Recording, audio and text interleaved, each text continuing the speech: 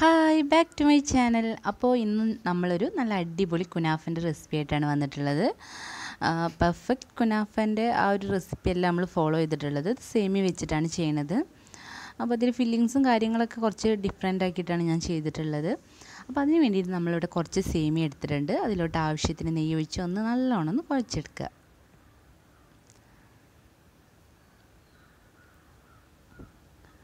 അപ്പോൾ ഇതാണ് നമ്മുടെ ഡോ, കുനാഫ ഡോ. നമ്മളിത് സേമിയ വെച്ചാണ് നമ്മൾ ചെയ്യണത്. എന്നിട്ട് നല്ലോണം കുഴച്ചെടുത്തതിൻ്റെ ശേഷം ഈ കൂട്ടൊന്ന് മാറ്റി വെക്കാം നമുക്ക്.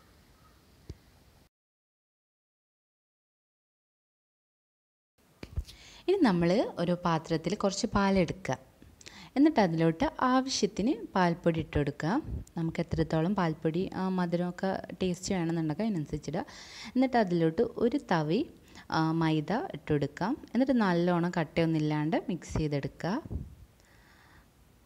എന്നിട്ട് ആവശ്യത്തിന് വെള്ളം ഒഴിച്ച് കൊടുക്കുക. ഇത് നമ്മുടെ സാധാരണ കുനാഫയിൽ നിന്ന് വ്യത്യാസമുണ്ട്. ഇത് ശരിക്കും ഒറിജിനൽ കുനാഫ റെസിപ്പി നമ്മളിത് ഫോളോ ചെയ്യണില്ല. ഇത് നല്ല എക്സ്ട്രീംലി ഡിഫറെൻ്റാണ് അതിൽ നിന്ന്.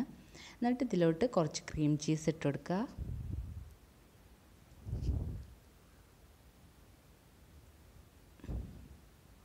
എന്നിട്ട് ഈ പാന് നമ്മളൊന്ന് അടുപ്പത്ത് വെച്ച് ചൂടാക്കി എടുക്കുകയാണ് ചെയ്യണത്. ഇതിലേക്കൊരു ക്യൂബ് ബട്ടർ ഇട്ട് കൊടുക്കുന്നുണ്ട് ഞാൻ. എന്നിട്ട് നല്ലോണം ഇളക്കി കൊടുക്കുക. എന്നിട്ട് ഇത് ഈ ഒരു ബാറ്റർ തിക്കാവണ വരെ ഇളക്കി കൊടുത്ത് നമ്മൾ സ്റ്റൗ ഓഫ് ചെയ്യുകയാണ് ചെയ്യേണ്ടത്. എന്നിട്ടൊരു പാൻ എടുത്തിട്ട് ഇതിലോട്ട് നമ്മൾ ഈ സേമിയൊക്കെ ഒന്ന് സ്പ്രെഡ് ചെയ്ത് കൊടുക്കേണ്ട അടിയിൽ ഫസ്റ്റ് ലെയറാക്കിയിട്ട്. എന്നിട്ട് പിന്നെ അതിൻ്റെ മുകളിലോട്ട് ഈ ഒരു കൂട്ട് ഒഴിച്ചു കൊടുക്കുകയാണ് ചെയ്യേണ്ടത്.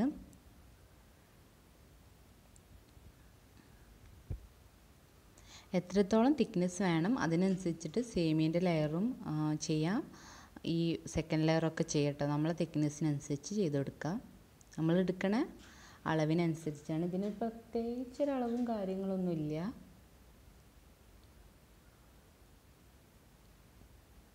എന്നിട്ട് ബാക്കി വന്നിട്ടുള്ള സേമിയ ഇത് നല്ലോണം സ്പ്രെഡ് ചെയ്തതിന് ശേഷം ബാക്കി വന്നിട്ടുള്ള സേമിയ ഇതിൻ്റെ മേലെ സ്പ്രെഡ് ചെയ്ത് കൊടുക്കുക, മൂന്നാമത്തെ ലെയറായിട്ട്.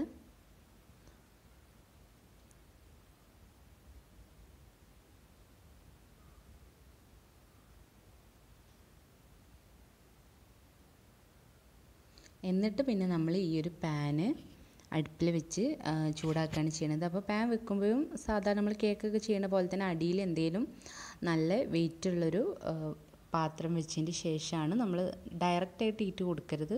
അടിയിൽ വല്ല ദോശക്കല്ലോ അങ്ങനെ എന്തെങ്കിലും വെച്ചിട്ടാണ് ഞാനിത് ചെയ്തെടുക്കുന്നത്. ഒന്ന് ചൂടാക്കി ഒരു ഭാഗം നല്ലോണം വെന്തെന്ന് കാണുമ്പോൾ മറുഭാഗം നമ്മൾ വേറൊരു പാനിലോട്ടോ ദോശക്കല്ലിലോട്ടോ ഒന്ന് മറിച്ചിട്ട് കൊടുക്കണം. അങ്ങനെ ഞാനിവിടെ അത് ചെയ്തിട്ടുണ്ട്.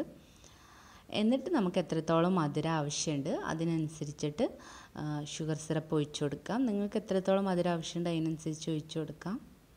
അപ്പോൾ ഈ ഒരു സംഭവം നമ്മളെക്കാളും ഇഷ്ടമാകും കുട്ടികൾക്കായിരിക്കും. കുട്ടികൾക്ക് എന്തായാലും നല്ലോണം ഇഷ്ടമാവും, നല്ല മധുരവും കാര്യങ്ങളൊക്കെ ഉള്ളതുകൊണ്ട്. അപ്പോൾ നോമ്പിന് ട്രൈ ചെയ്യാവുന്ന തന്നെയാണ്, ഉണ്ടാക്കിയാലും കുഴപ്പമൊന്നുമില്ല. അപ്പോൾ നമ്മുടെ കുനാഫ ഏകദേശം ഒരു ഹോം മെയ്ഡ് കുനാഫ എന്നൊക്കെ വേണമെങ്കിൽ പറയാം.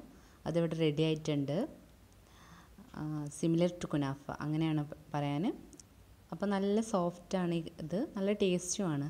അപ്പോൾ നിങ്ങളെന്തായാലും ട്രൈ ചെയ്ത് നോക്കൂ. ഇഷ്ടമാണ് ലൈക്ക് ചെയ്യൂ.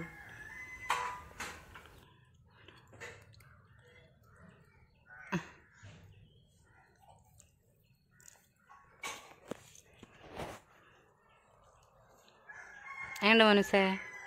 എങ്ങനെയുണ്ട്?